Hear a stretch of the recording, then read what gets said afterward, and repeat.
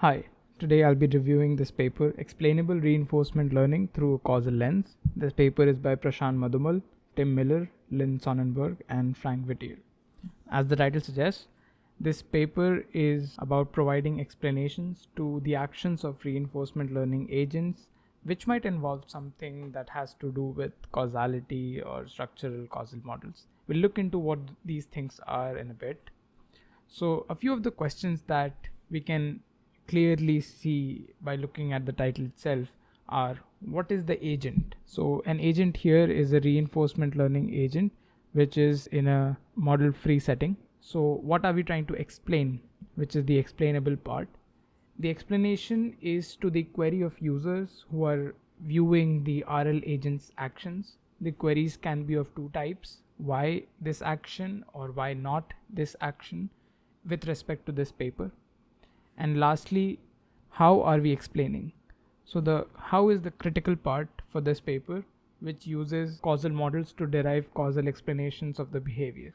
Among other things, their major contribution is to present an action influence model for RL agents to provide a formalization of the model using SCM or structural causal model. This is basically an extension of structural causal models in which the authors have added actions onto the edges. We'll talk about it later. Their evaluation includes human studies, but for this video we'll just focus on the main idea of action influence models. We should know about the domain that we are working on before proceeding with any of the methodology. In this work, the authors use a modified version of Starcraft domain, or as they call it, a toned down version of Starcraft II domain, which has 4 actions and 9 state variables. So this is this implicit thing that they're saying, that in this paper the state representation is factored.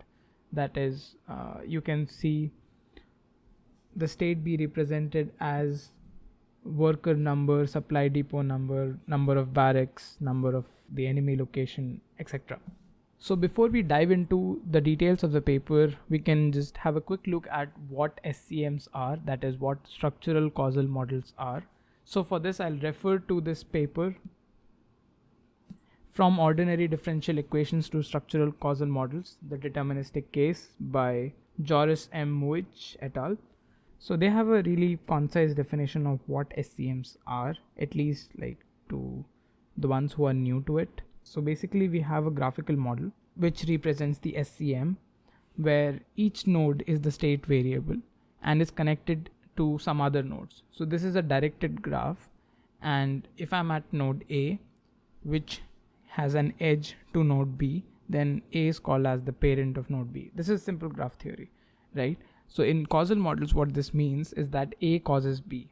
That is, A has some effect, has something to do with B, such that, change in A will bring about a change in B. This can be a positive change, negative change, it doesn't matter. There is a change that happens when something happens to A, something else happens to B. Okay, so now we know what the graph looks like. So in our domain there are D variables. Let's suppose there are some number of variables, as we talked about that the state itself is factored, so there has to be some variables, right, which represent a state. So each of those variables would have one equation attached to it. Well, it can be many equations, as we'll see in the extension of action influence models. As per the vanilla SCM definition, let's suppose there is one equation per node.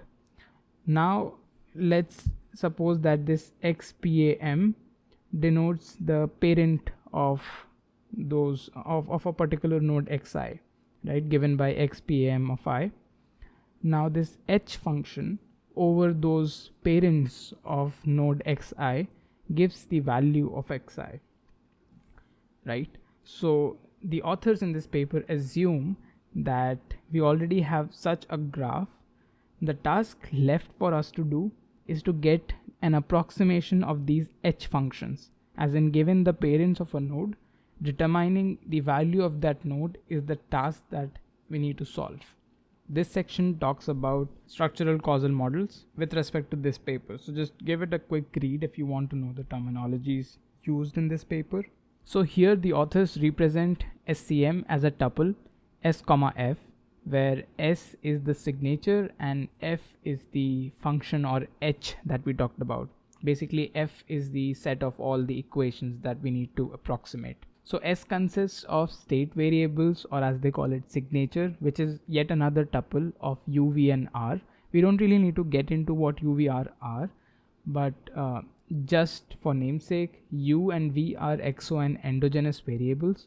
R is the range of values that these U and V variables can take, and F is the equations per variable that gives the variables their values.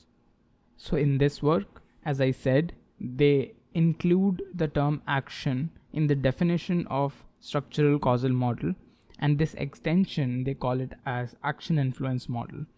So they do something like this, that they extend the tuple of signature and include action in it. So earlier S was just U, V and R. Now the signature SA, like the new signature, is U, V, R and A. A is the set of all actions, all possible actions, right? Then they use this SA to create a new tuple, which is basically the same formulation as before, like SCMs, but now it includes SA instead of S.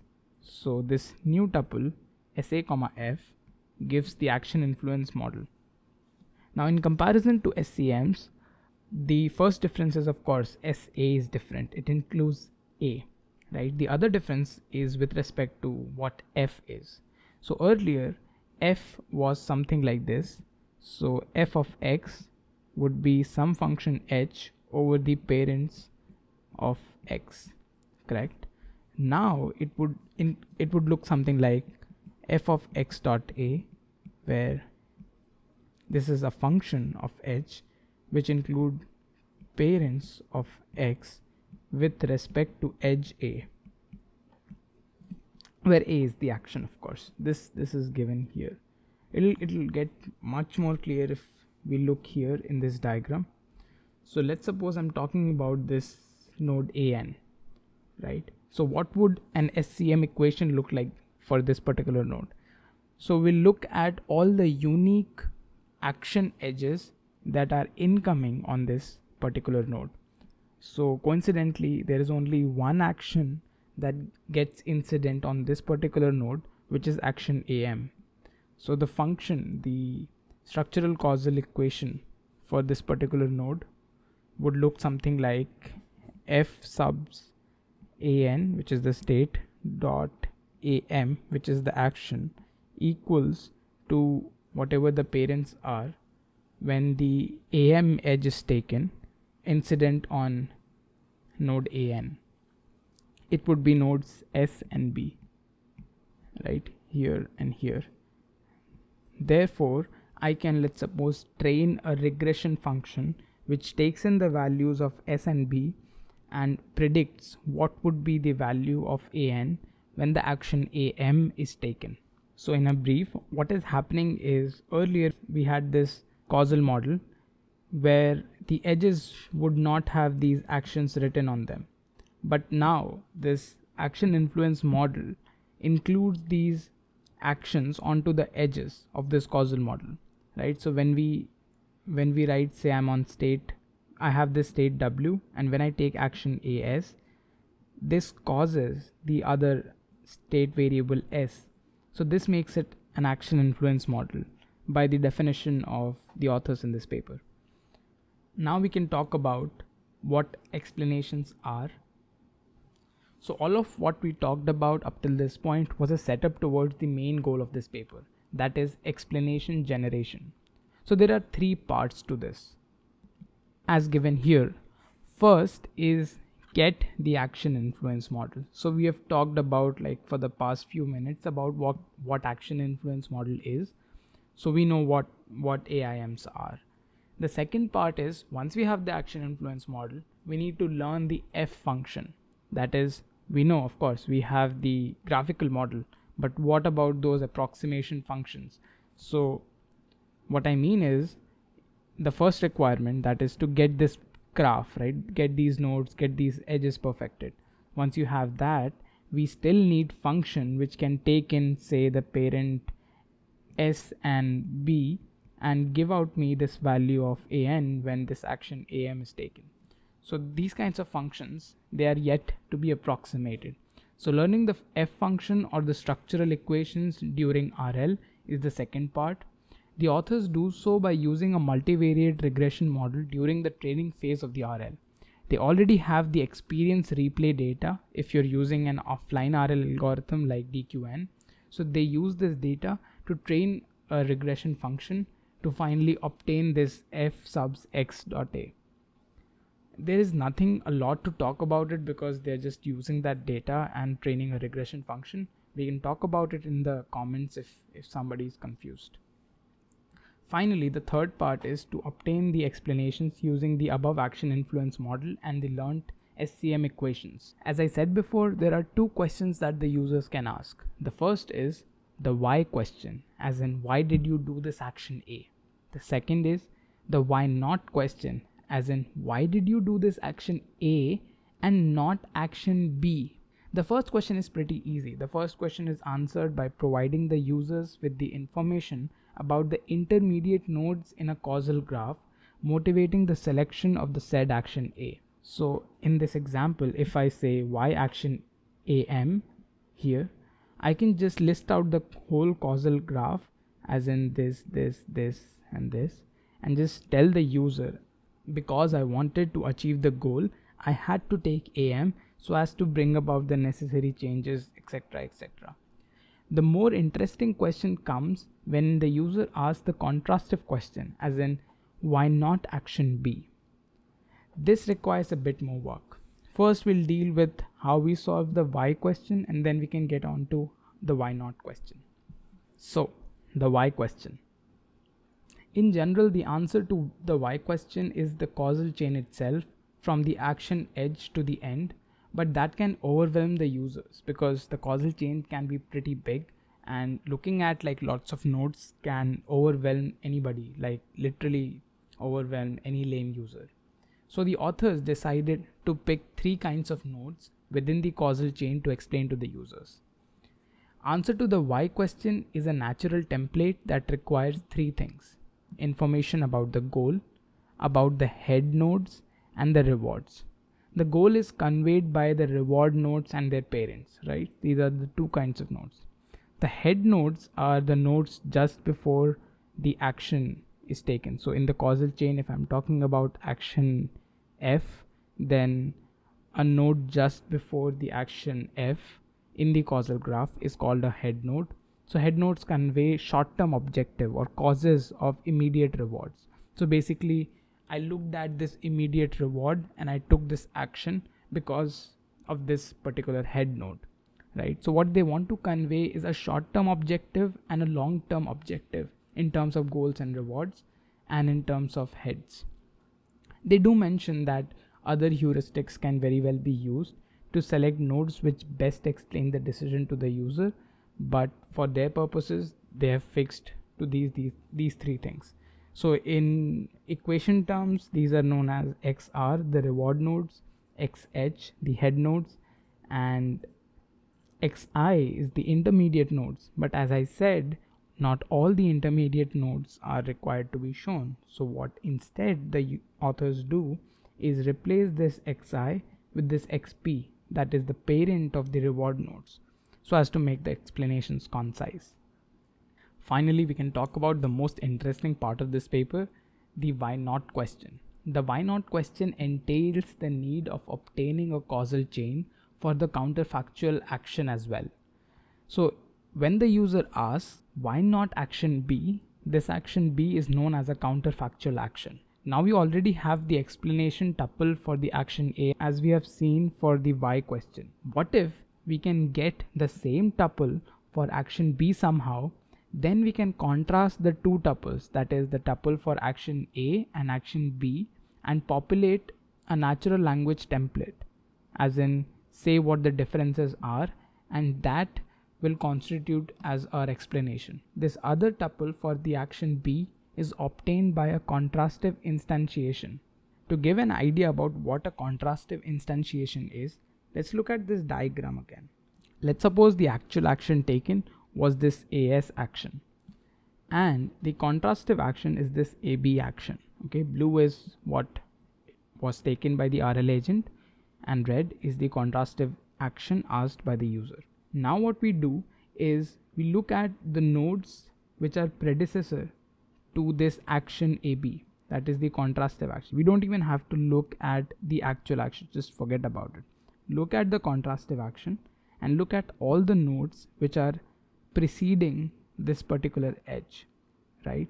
The authors, what they do is instantiate them, the values of these particular nodes, as they are in the current setting. So whatever there was in the current setting, just place those values here as it is. Now what is remaining is to populate these other values as in the successor of these nodes. This is where the SCMs come in. What you need to do is, well, you already have your trained structural causal model equations. You can easily use those equations to obtain the values of these successor nodes. Let's suppose we want to populate this B node. So what we do is, well, we look at the parents of this node, which is only B. So we would have had trained this other function f of BAB, which takes in the parameter W and gives out the value of B, right? So we would use this equation to populate B and so on and so forth for all of these successor nodes. So what we would end up getting is this counterfactual instantiation, an example of which is given here. So let's suppose the actual instantiation looked something like this, and as I said, let's suppose AB is that counterfactual action in this example. Then a counterfactual instantiation would look something like this. I've highlighted the differences between these two, which is only this S value, which is S equals to 1 in the actual instantiation and S equals to 3 in the counterfactual instantiation. Now by definition 6 of this paper, a minimally complete contrastive explanation is the answer to this contrastive question, right? So they use this thing known as difference condition to answer this. So basically what this means is that we will take these two causal chains, that is the instantiation, the actual instantiation and the counterfactual instantiation. The first we got by using this actual action which was taken by the agent, that is AS. The second is what we got by using our structural causal models and our action AB. Now what we can do is contrast this, as in what is the difference between the two. So as we can see, the difference is in the first we have S equals to 1 and in the second we have S equals to 3.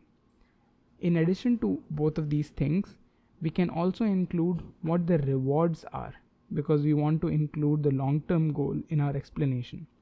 Now when we have all of this, we can explain to the user something like this. So when the user asks, why not build barracks? We can answer, well, because it is more desirable to do action build supply depot to have more supply depots, as the goal is to have more blah blah blah.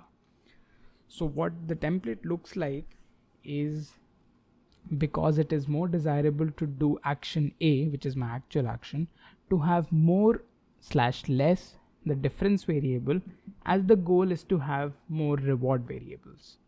Okay guys, so this is the end of my discussion for this paper. I am skipping out this computational evaluation and human studies part because I think once you read it, it is pretty simple to understand. So I hope you liked it.